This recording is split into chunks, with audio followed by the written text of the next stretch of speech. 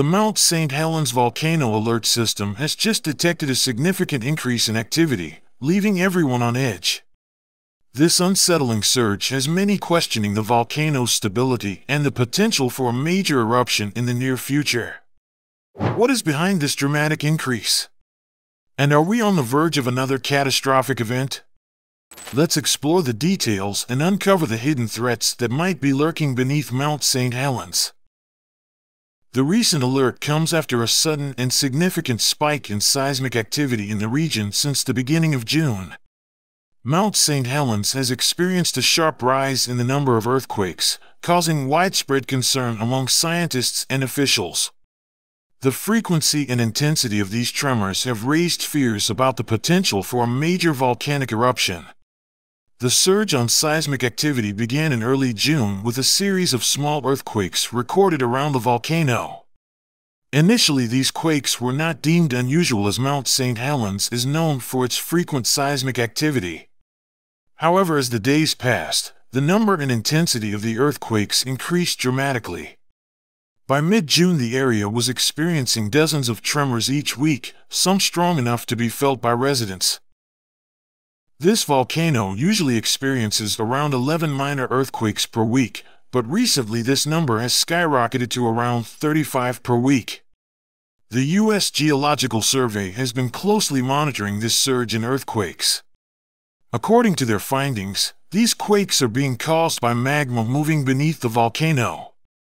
Magma movement is a key indicator of volcanic activity, and its presence beneath Mount St. Helens suggests that the volcano is experiencing a significant period of unrest. Studies suggest that magma is moving into the volcano's shallow magma chamber, which is located about 2.2 to 4.3 miles below the surface. This movement is likely the cause of the increased earthquake rate. Episodes of similar unrest have occurred at Mount St. Helens approximately every 5.5 years. These episodes of increased seismic activity are not uncommon for Mount St. Helens. But what we're seeing now is the most significant activity in the past 10 months, but it doesn't necessarily mean that an eruption is imminent. Still, it's important to continue monitoring the situation due to the unpredictability of volcanoes.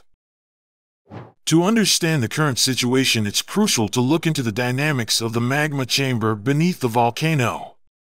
The magma chamber is where magma accumulates over time.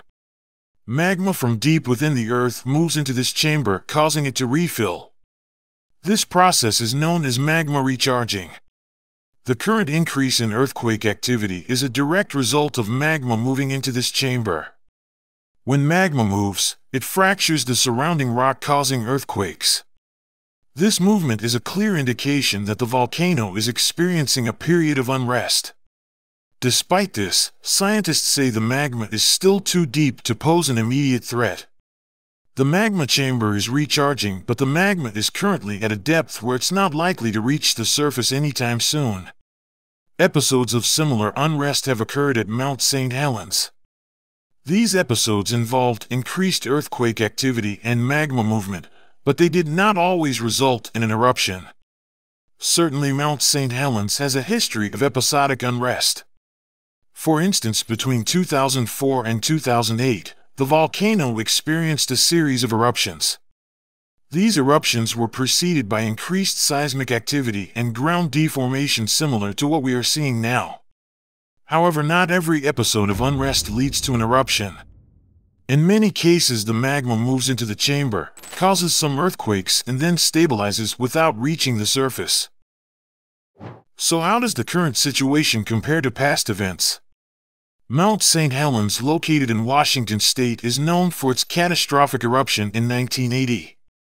This eruption is one of the most significant volcanic events in U.S. history and provides crucial context for understanding the current seismic activity. On May 18, 1980, Mount St. Helens erupted violently after 2 months of increasing seismic activity and steam venting. The initial trigger was a magnitude 5.1 earthquake beneath the volcano, which caused a massive landslide. This landslide, the largest in recorded history, removed the northern flank of the mountain and released the pressure within the magma chamber. The sudden drop in pressure led to a lateral blast, sending a plume of ash and gas 15 miles into the atmosphere. The impact of the eruption was devastating. The lateral blast leveled 230 miles of forest, killed 57 people, and caused over $1 billion in damage. Ash from the eruption spread across 11 states, disrupting air travel and affecting thousands of lives. The eruption also created a new horseshoe-shaped crater in the volcano and significantly altered the landscape. Following the 1980 eruption, Mount St. Helens entered a period of intermittent activity. Looking further back, Mount St. Helens has a long history of volcanic activity. Over the past 1,000 years, it has been the most active volcano in the lower 48 U.S. states. The volcano has erupted numerous times, with significant events occurring in the late 1400s, early 1800s, and of course 1980. The late 1400s saw a series of explosive eruptions that deposited thick layers of ash over a wide area. These eruptions were followed by a period of relative quiescence until the early 1800s, when the volcano again became active. The early 1800s eruptions were similar in nature to the 1980 eruption, involving significant pyroclastic flows. But why is this important? One of the key patterns observed in Mount St. Helens activity is the occurrence of eruptive periods separated by intervals of dormancy. These periods of activity typically last several decades to centuries, during which the volcano can experience multiple eruptions. The current period of activity, which began around 1980, is likely part of a longer-term cycle that has been ongoing for millennia. The current seismic activity must be viewed within this historical context. Therefore, understanding the long-term patterns of Mount St. Helens helps scientists to better interpret the current data and assess the potential risks. The catastrophic eruption of Mount St. Helens in 1980 has become a remarkable case study in ecological recovery and resilience. The eruption's immediate impact was devastating, but the landscape's recovery has been surprisingly rapid and robust, offering valuable insights into ecological processes. Immediately following the eruption, the area around Mount St. Helens resembled a moonscape with vast expanses of gray ash and fallen trees. Life seemed obliterated. However, within just a few years, signs of recovery began to appear. Plants started to colonize the barren landscape, and animal species returned, marking the beginning of an ecological resurgence, one of the most notable examples of recovery. Lupins were among the first to establish themselves in the ash-covered terrain. These plants played a crucial role in stabilizing the soil and creating conditions conducive to the growth of other species. Over time, a diverse array of flora re-established itself, transforming the once desolate landscape into a thriving ecosystem. Then small mammals, insects, and birds began to repopulate the area, followed by larger animals like elk and deer. This recovery has provided scientists with a unique opportunity to study the resilience of ecosystems in the face of catastrophic disturbances.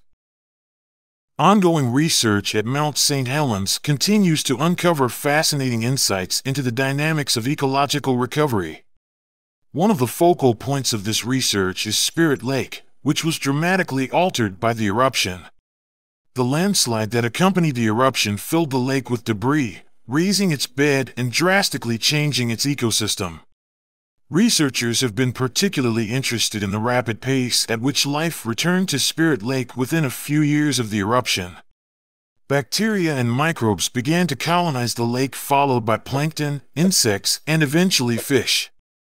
The lake's ecosystem has rebounded in unexpected ways, with certain species thriving in the new conditions. A notable mystery involves the rainbow trout population in Spirit Lake. These fish have grown remarkably large, 3 times faster than their counterparts in other lakes. However, they also die young, with most not living beyond 5 years. This anomaly continues to puzzle scientists who are investigating the underlying causes. While the current activity at Mount St. Helens does not indicate an imminent eruption, it underscores the dynamic nature of the volcano and the importance of continuous monitoring and research.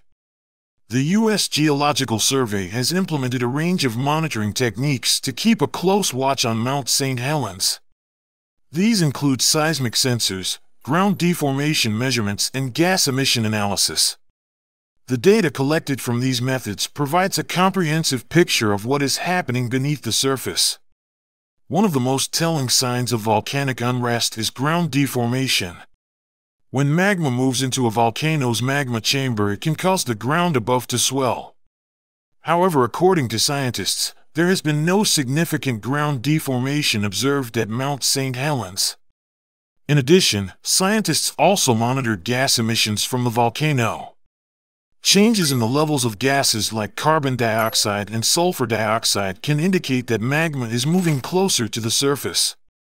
So far, there have been no significant changes in gas emissions at Mount St. Helens. While the increased seismic activity is certainly noteworthy, experts agree that it does not currently pose a significant threat. The situation at Mount St. Helens underscores the importance of continuous monitoring and research. By keeping a close watch on the volcano's activity, scientists can better understand the processes at work and provide timely warnings if the situation changes.